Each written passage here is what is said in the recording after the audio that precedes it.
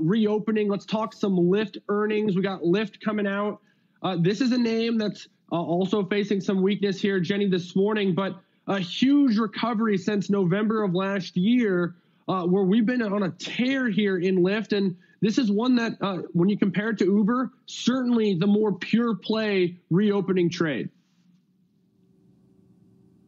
A good point, Alex, because Uber, I think, was sort of driven in the last year by their delivery for their food segment. Now, Lyft obviously doesn't have that same segment. So a lot of analysts are saying they're actually poised for a, say, more prominent recovery, being that they didn't have this other sort of leg to stand on that Uber did in the last year. Now, they have earnings today post-market, and they've actually missed pretty significantly in their last two reports on analyst estimates. But like you said, they've been in a bit of a recovery now. The last week, they've seen some weakness. They're seeing some pretty significant weakness today, down about 5.5%. But they are doing a lot of things to sort of, ease their balance sheet and make themselves more profitable. Now, this will not be included in their most recent report, but last week, they did announce selling their autonomous vehicle division to Toyota's subsidiary for about $550 million. Now, the stock didn't necessarily react super positively, but if you actually read deeper into this report, this deal is expected to remove about $100 million in annualized non-GAAP operating expenses, mostly from Lyft's R&D. So this would accelerate their path to potentially adjusted EBITDA profitability. And management was saying this was a very strong step forward for the company. So I thought that was really interesting because it was sort of read by the market as a bad thing. But if you dive deeper into that report, I don't think it necessarily is. Now, they also announced back in March that the company saw positive year-over-year growth in their daily rideshare volume for the first time in a year. And they said beginning mid-March that their volume will be expected to grow positively year over year and also every subsequent week through the end of 2021. Now, Uber echoed pretty much the same sentiment, but this was its best week they saw back in March in nearly a year. So that, I think, is a really, really good sign for Lyft. Now, Morgan Stanley also issued, I thought, a super interesting report sort of on the recovery in these ride-sharing companies, both Uber and Lyft, saying that they are very bullish on these companies based on the slope of the economic recovery. And Morgan Stanley estimates about 60% of 2019 rideshare volumes come from a combination of either social events or restaurants or bars or travel. So if you consider the fact that that is all supposedly on the rise, coming back to more normalized levels, these companies are positioned to only benefit from that. Now, jobless claims also continue to lower, as we've seen through April's report. So another positive sentiment for Lyft is we're seeing now the labor force start to come back. And I also think it's interesting when you look at large states like California sets their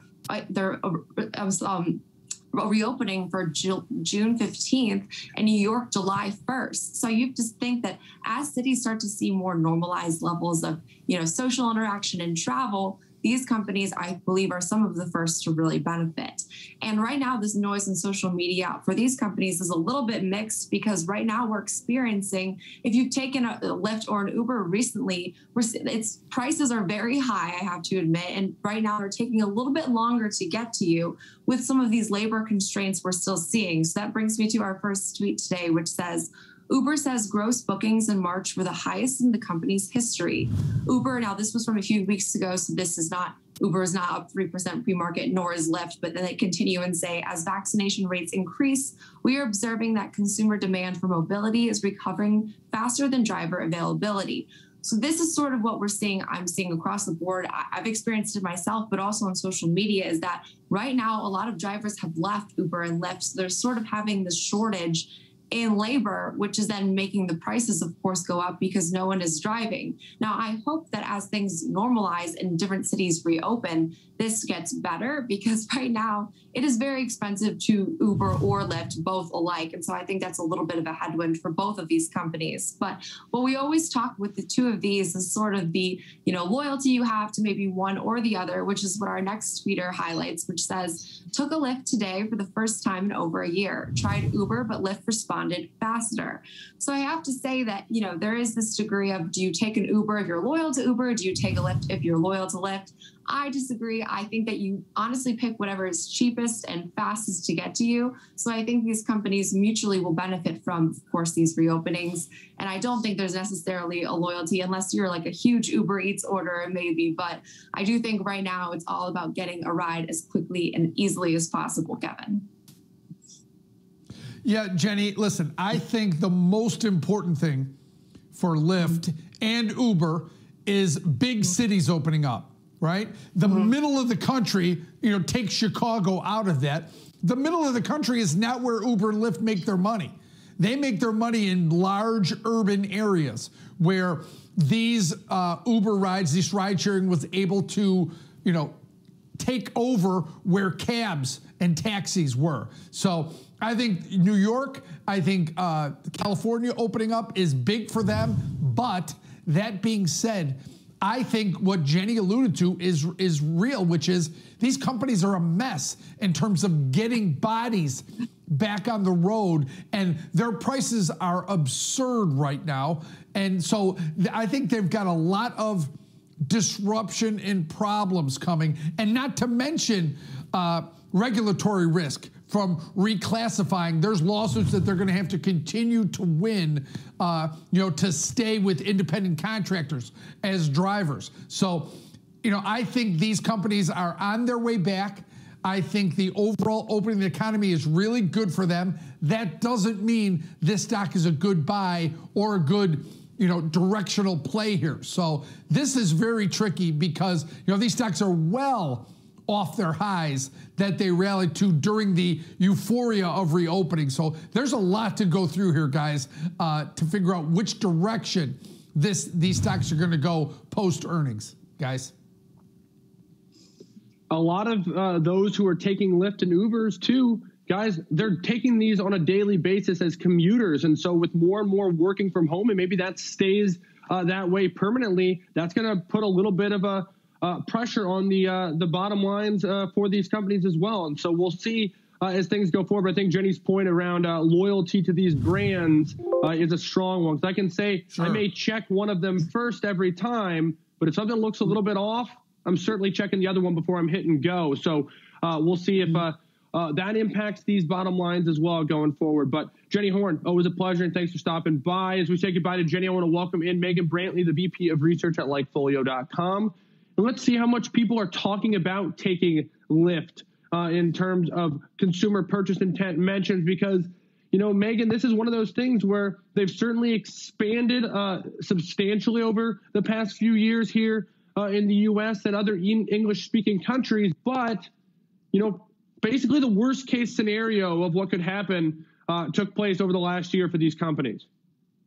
Yeah, so whenever we look at Lyft, I know last quarter it benefited from this reopening mindset. And so this quarter we really wanted to look and say, okay, is it truly benefiting? Are more people traveling? Are more people, going to these bars and restaurants? Are more people traveling to work? And so far in our data, at least in the last month especially, we're seeing a lot of this return. We're seeing a lot of short-term strength.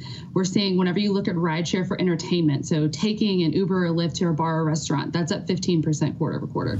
Ride sharing for travel, so to or from a hotel, is up about 30% quarter over quarter. Even ride sharing to work is up about 10% quarter over quarter, while this work from home mentions falls about the same rate in the same time frame. So I think that these signs, this is what's kind of lifting this green demand line that you're looking at now for Lyft. So these are mentions of people who are downloading or using Lyft. And if you look up there at the top of that 30-day change, that quarter over quarter up about 49% and year over year up about 28%. So I think that this is, I guess, on the bright side, you could say that yes, demand is certainly returning, and people are starting to turn to these rideshare services like Lyft and like Uber as they start to do fun things away from their house, or as they start traveling for work again. But I think on the flip side, whenever we look at sentiment, that's actually fallen about 7 points year over year, and a lot of this has to do with what Jenny mentioned. These mentions of driver shortages, maybe people can't get a Lyft, and also these price increases. A lot of mentions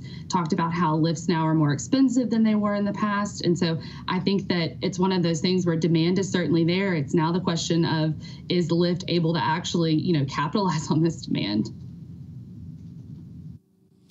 Megan, You know, we've been talking a lot over the last 12 to 13 months about stickiness, right? Yeah. Demand getting better in some of these companies and the stickiness of that demand. Is there a reverse stickiness going on here? Because this demand dropped and some of that negative, that less demand has a chance to be sticky. As people say, you know, I used to take Uber, I used to take Lyft, I don't anymore. I find a different way. Maybe I bought a car, maybe I moved to the suburbs, maybe I don't go into the office anymore. Is there, you know, so many times we've had a discussion about stickiness in terms of a positive reaction. Is there a chance that there's negative stickiness here?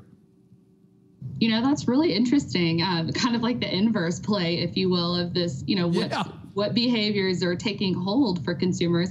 I think, you know, this big reshuffling, if you will, of consumers who are moving to the more suburban areas. That's definitely an interesting theory to pursue. But I think one thing that you mentioned before is really significant, that a lot of Lyft's revenue, a lot of Uber's revenue comes from these big cities. And so I don't necessarily think that there's that there's this big shift in how big people in these larger cities are operating. We're definitely seeing some stickiness in terms of working from home, but I'm not certain what portion of people who are taking Uber or Lyft for work is the big share of their revenue. I think these entertainment features, this traveling, you know, taking Lyft and Uber for entertainment venues, there's a lot of pent up demand there. And there's a lot of people who are wanting to get out and do these things.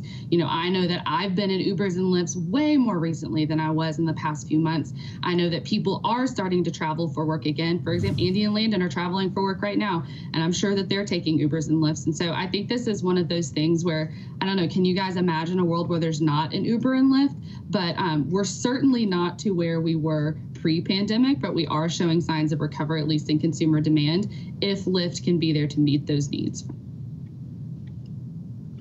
Kevin, I'll throw you a bone, and I'll admit it. I took a taxi cab home from the airport because I didn't want to wait for Uber or Lyft. And I'm sure it was more expensive, but it was already there, and I just got in it, and it was easy. And so I'll throw you the bone there. I think that there's probably a little bit of that going on. People are impatient. But Megan, the question that I have, because, you know, markets tend to normalize as prices go up, more drivers will come on, more consumers will find alternatives, things will normalize again. We'll kind of eventually maybe get back to where we were with some maybe price inflation there. But the question I have is regarding the pace at which things are coming back. Is it enough to justify the move that we've seen off of the lows of, let's say, last fall, where you saw Lyft trading down at $21 in November, now trading $54.